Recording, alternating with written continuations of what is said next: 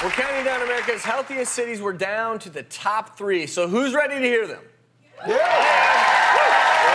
Sitting in at number 3 is...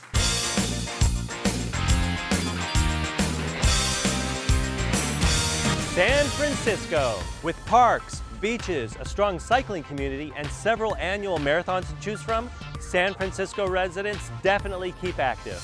In fact, 83% report regularly exercising. San Francisco was one of the first cities to ban smoking, and it's consistently looking for innovative ways to promote health. All this and great seafood. I think I need some omega-3s right now.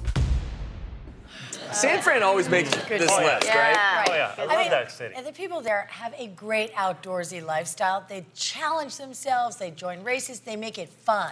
So that's really great about San Francisco. And there's this community mindset which can play a huge role in your health.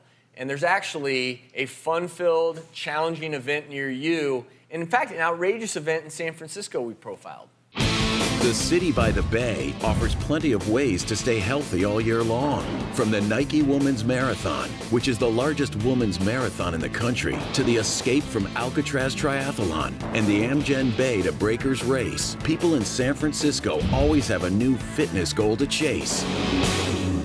And I have to tell you, I used to poo-poo the motivational elements of racing, and this summer I raced the Leadville 100 mountain bike race. Wow. Oh, wow. That's hard. And it was I mean, it's 12 hours on a mountain bike. Yeah. And I have to tell you, I had to train. Right. And I got in the best shape of my life at the age of 40 because I had this big event and I didn't want to fail. I didn't want to not finish. People would think that the editor herself has motivation, but if I don't have a race date, I won't get out of bed in the morning. It's like a deadline. It makes you get up. Another great tool to have an exercise buddy. It makes you accountable. If you know your friend is going to be waiting for you at 6 in the morning at the gym or on the street corner waiting you for to show up for your run, and if he's going to yell at you if you don't show up, you're going to show up. If you show up to the race, you've already won. That's right. Because the training is what it's all about, just getting in good shape, getting in good health. And if you show up, you've won the race. If you've never done it, try it out. It can be a lot of fun. And still to come, tips from the top 2 healthiest cities in the US of A. Plus,